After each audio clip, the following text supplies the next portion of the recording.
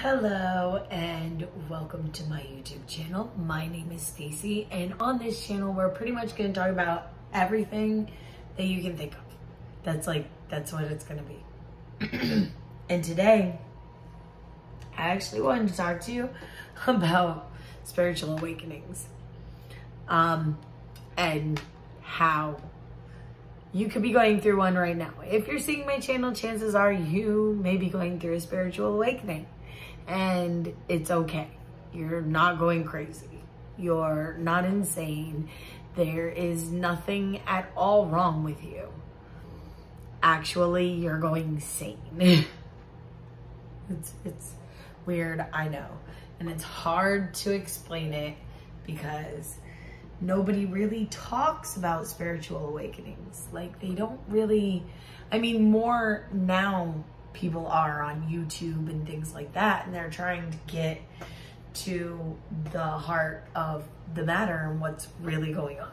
So here's some things that I found out on my spiritual awakening path and what I found works, doesn't work. And this is day 2 of my 90-day video plan. So every day for 90 days at least, I'm going to be making a video, and it doesn't matter what the video is about. I'm just gonna make the video. And today I am basically talking about spiritual awakening. But here's the thing. You may not realize that you're actually going through a spiritual awakening when it's happening. You may think that you're depressed. You may think that things are going wrong and everything is against you. You may think that. And it's okay, because in a way, the universe is conspiring for you to do what you're ultimately meant to do. And that could be anything. Like, you could be meant to help people get healthy, help people find health, wellness, and their inner strength. You could be meant to help people learn self-love, or how to learn by you learning how to love yourself and showing other people how you're doing that. That could be your gift to the world. Anyway, whatever you are called to do, that is your gift. That's it. Whatever you're called to do, that's what you're supposed to be gifting to the world. Anyway, back to spiritual awakening. So, when I first realized that I was going through my spiritual awakening, I have already been through multiple traumatic events in my life. So, there is no shame in my game. I had been basically tortured by a family member for 10 years of my life, and people ignored what I was saying. They ignored what I told them. And I understand that all people can do now is say that they're sorry, and really me stepping into my forgiveness was part of my spiritual awakening process. So for me, in spiritual awakening and basically waking up to the fact that I am a divine infinite being living a temporary human existence, I am a spiritual being. I will go on after this body goes away, and I will continue to go on, but in a different form, in a different aspect, as a different being, as a light being, as someone else. And right now, here on this planet, I am meant to kind of lead the way for other people to have an easier transition into spirituality, to have an easier time going through what they're going through. Now listen, some of us went through some really, really hard dark nights of the soul, and we cannot negate what some spiritual warriors have already gone through. There is no shame in anyone's game. I've been through 3 dark nights of the souls myself personally. I had one when I was 16-ish and had gotten out of the toxic situation that I was in from the time I was 6 to 16. And I had a epiphany. I also tried to unalive myself, among other things. And in that, I'm still here. So then when I was 35, I lost my son's father to a heart attack. He passed away and he was 35 too. And I was left with a 15-year-old boy and a 9-year-old boy to raise on my own after that. And it was hard. It was hard. And I went through a dark night of the soul then, where I could barely get out of bed. I wondered, what was the point of the world? What was the point of the universe? Why would a God, if there was a God, do this to me? And I still wonder that sometimes. I really do.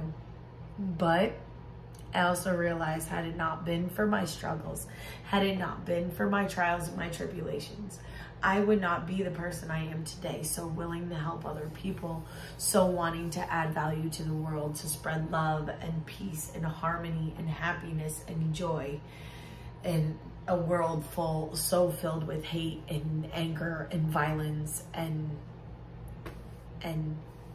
so much discontent. And so many people don't feel worthy. And anyway, so my second dark night of the soul was when I lost my son's father. And I lost myself for probably a good 5 years. I was also living in my grandmother's basement with my 2 kids, and there were mice everywhere. And this was not the best environment for me or my kids. It was toxic. And there's one thing that I can say: if you have the choice, don't move in with family. Don't move in with family. It's not worth the relationships that it'll strain. And it's not worth the pain that has to cause other people. If you can help it. I could not help it. It was that, or I ended up in a shelter with my sons. So I took out of the cold, not in a shelter, and lived with my grandmother. Well, lived in my grandmother's basement, really. That's another topic for another time. I also had a spiritual awakening based on that situation as well. So I was there. I had lost my son's father and all of that happened. And I had a really, really deep dark night of the soul where for 5 years, I basically didn't do anything at all. I was in bed. I could barely take showers. I didn't cook. I didn't clean. I gained hundreds of pounds. I weighed over 336 pounds at that time. I couldn't move, and I ended up dislocating my shoulder. And the job that I ended up getting hurt on. So my life was a mess, and I lost my apartment. I lost my son's father. I lost my everything. I lost everything. I lost my dignity, my sanity, my health, everything. I lost everything. And then I had a spiritual awakening. I started looking for ways out. I started looking for ways up. I started looking for a way out of the darkness, out of the dark night of the soul. And this whole time that I'm going through this and I'm struggling and I'm being told I'm nothing, I'm being told I'm worthless, I'm being told this by family members that are supposed to love me, love my kids, and this is what I'm being told. And I'm also being told, oh, well, I love you, but I don't like you. And I'm being told that over and over again. So I started to not like myself, and not to mention the 10 years of actual legitimate torture that I endured as a very young child. Like, I already hate myself. Like, I already hate myself. That's where I was.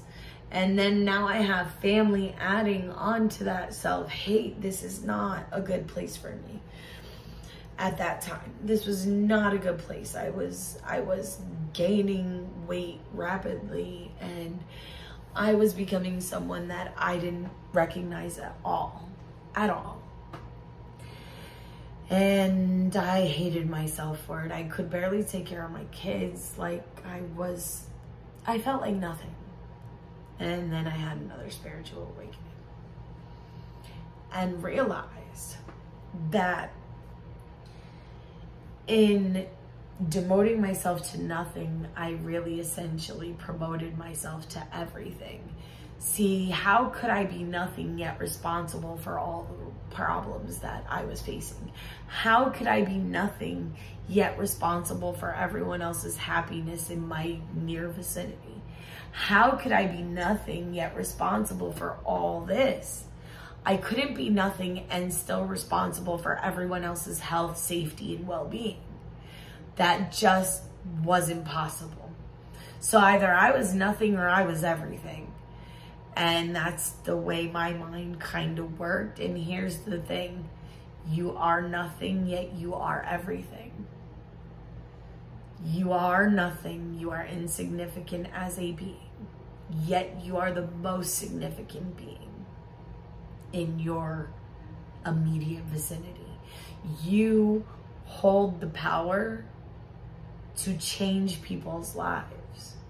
You hold the power to change your own life. And if the only life you change is yours for the better, you've done an amazing thing. Because where you are nothing in the cosmos in the grand scheme of things, it's not that you're nothing. You're just a small speck on the radar. That's what I mean. Not that you're nothing, that you mean nothing. But here is that small speck. That small speck can create amazing changes in 1 life, 2 lives, even 3. Maybe you touch 4 lives. And those 4 lives touch 4 more lives. And in the grand scheme of things, the 4 lives touch 4 lives, touch 4 lives, touch 4 lives, touch 4 lives. And it keeps on going and going and going. So your positive impact on that 1 life, that 2 lives, those 3 lives, those 4 lives, your positive impact on that soul created a ripple effect. So in spirituality, we are divine beings inhabiting human bodies. We are everlasting divine beings living a temporary human existence. And when you wake up to the fact that you are the co-creator in this reality, you are the universe living in yourself. You are everything and everything is you. You will never call yourself nothing again. Because the fact that you felt like nothing means that you're everything. You're everything this world needs. You're everything this world needs. And please, please don't forget your beauty. You're an amazing gift. And you have amazing gifts to share with this world. Now go out. Let people know what you've got to share with them. It's what you're being called to do. Go do it. And in the spiritual awakening, you don't have to be religious to be spiritual. Being spiritual means that you are one with yourself, one with the earth, one with all the beings that inhabit this beautiful planet.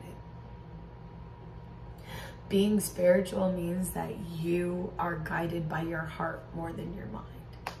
Your ego doesn't tell you what to do anymore. Your heart and your divine soul does. Now go on. Be happy. You create your own happiness. You are a divine being living this temporary human existence. Go forth and make yourself happy, because that's what you were put on this earth to do. To show people how to make themselves happy. That's what we're here for. Have a great night, day, afternoon, whatever it is where you are. Know that you're worth it, and you're worthy, and you always were. And peace. Have a great one.